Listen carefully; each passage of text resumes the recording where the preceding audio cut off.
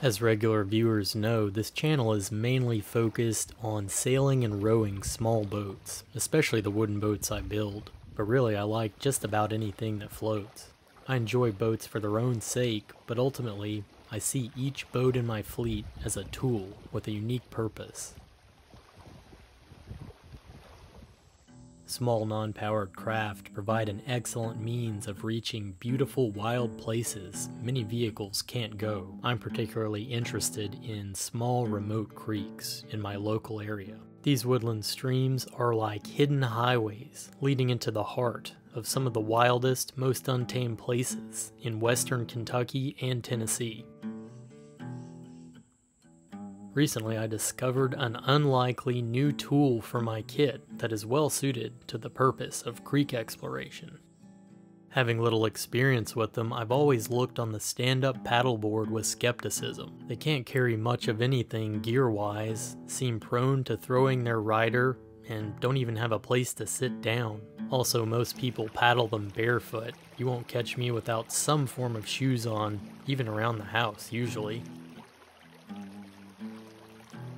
On top of all that, they also seem very expensive for what basically amounts to a pool toy. With summer beginning to wind down, I noticed an inflatable board on sale for $200 at a large chain store. That seemed like a pretty reasonable price to me. I decided I would take a chance to see what these things were really like, and at the very least, it should be a fun toy to paddle around the dock. The board I purchased is a Z-Ray 10 foot 8 inches long and 33 inches of beam. It's considered an all-around board, and I now know that 33 inches is a pretty fat beam for one of these stand-up paddle boards. And that makes sense for maximizing stability for the beginning paddler that the manufacturer is likely targeting with this design. Some may object to me using this low-end model as a representation of stand-up paddle boards as a whole, but the thing is, I've built quite a few boats, and I know the most important factors for performance are length, width, and hull shape. So you can't tell me that a boat that's the same length, same width, and same flat-bottomed hull shape, but costs $500 more is going to perform any differently. The only thing that could be different is maybe how rigid the board is. So I actually think this should be a pretty good representation of an all-around board.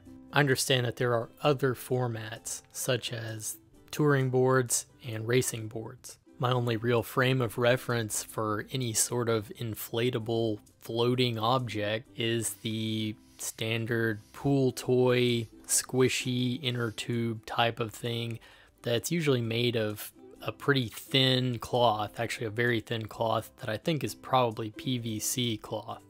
I was pleasantly surprised when I got the board out of the box and unrolled. This thing was heavy duty, and actually it was heavier in terms of weight than I expected it to be. It's made of the type of cloth that you would imagine a Zodiac dinghy might be made of. I don't know if it's the same cloth, it's probably not, but it's a very heavy, durable seaming cloth. The board came with a large backpack that it can be stowed in, a hand pump with a pressure gauge, a spoon-bladed two-piece paddle with adjustable height that I thought was surprisingly nice actually, and it also came with a repair kit and a Schrader valve adapter. It took me about 10 minutes to get the board fully inflated with the hand pump. At first I thought the pressure gauge wasn't working, but it turns out it doesn't even register until you get up to 5 psi. And once you do get up to 5 psi, after that point you've got quite a lot of resistance on the pump, and it takes a little bit of effort. With the board fully inflated to 15 psi, it was shockingly rigid. I was really impressed actually. And my understanding is the reason they're able to make it so rigid is that there's a folding foam matrix inside the board that when it's deflated, that matrix is folded up and lays down flat. When you inflate the board to 15 psi, the matrix stands up and is giving you that extra vertical support. The board has plenty of stainless steel eye straps that can be used to tie down gear, and it comes with shock cord already laced up in the front. You can just put your tote or your cooler directly under that shock cord and cinch it down. An eye strap on the bow is absent, and I'm guessing the manufacturer did that on purpose to discourage people from trying to tow this thing behind a powerboat. Keep in mind, this model is sold at basically a grocery store. As a kid, I spent 10 years of my life highly dedicated to skateboarding. I even had a sponsor for a while. I think I've retained not all, but some of the balance that I developed from skateboarding.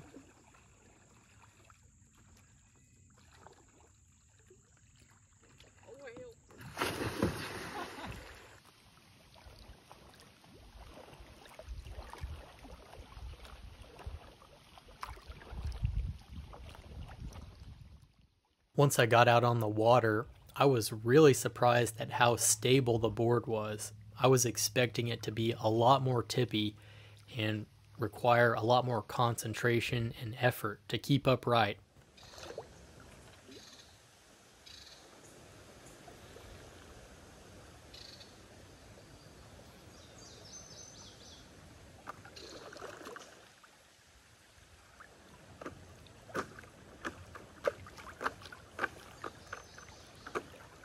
On the other hand, I also expected it to glide across the water and require minimum effort to propel, but that was not the case. I found this board to be slow. I figured 10'8", almost 11 foot, would be a pretty good length, but maybe not. I think the real issue is the beam here. It's 33 inches wide. It makes for a stable board, but pretty slow. And it's not just wide in the middle, beam has really been maximized throughout the length, and that does make for a very stable board, but again, does not make for the best paddling characteristics.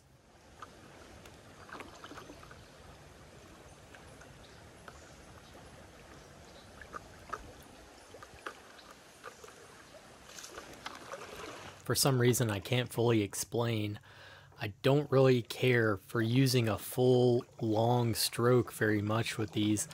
I've found that my preferred way of propelling this, if I'm not in a hurry, is a sort of a draw sculling stroke, which is typically used to pull a vessel sideways, moving the beam towards the direction you want to go. But I kind of use that stroke to move the board forwards, and it's not very fast, but on flat water you have really precise control and you don't have to change hands. Draw sculling can also help with making tight turns.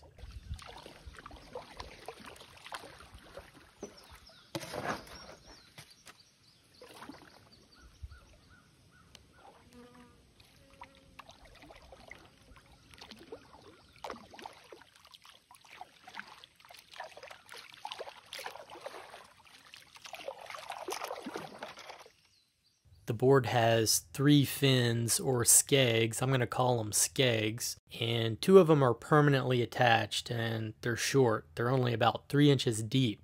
The removable one is maybe 8 inches deep. It's pretty big.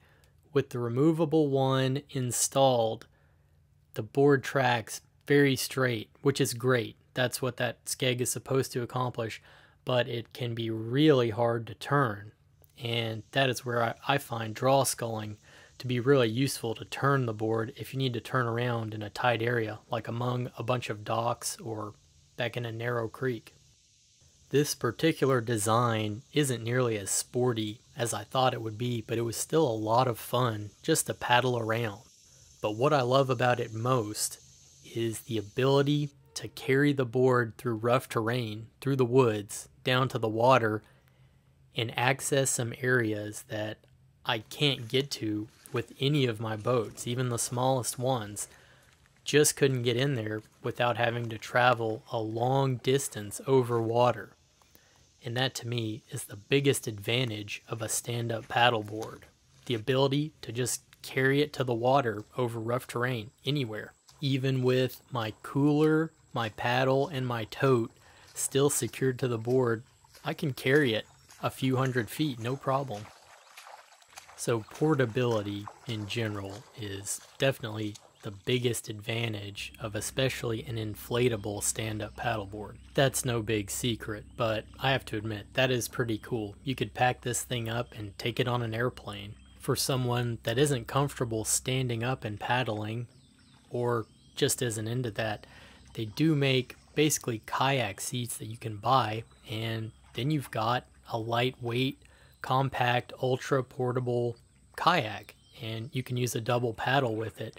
And I did test out a double paddle with it, and it does just fine. It felt just like a sit on top kayak. I've already taken my board on a couple of adventures, and I have videos coming out soon, and they were pretty short range outings, but I was able to get into some really remote places that otherwise I would not have been able to do, even with my smallest boats.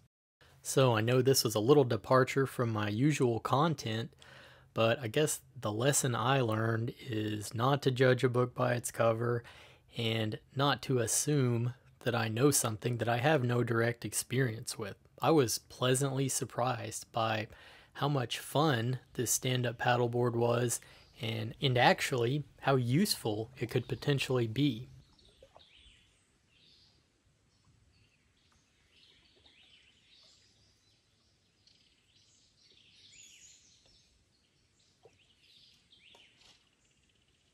Pennants are now available at cumberlandrover.com. Historically flown for signal purposes, a pennant is that indescribable something that your boat is missing. They can help you read the wind, increase visibility of your small craft, and they just look cool, fluttering from the masthead or yard of a lug sail. You can have any color you want, as long as it's bright red. I have 2 styles of pennant now available at cumberlandrover.com.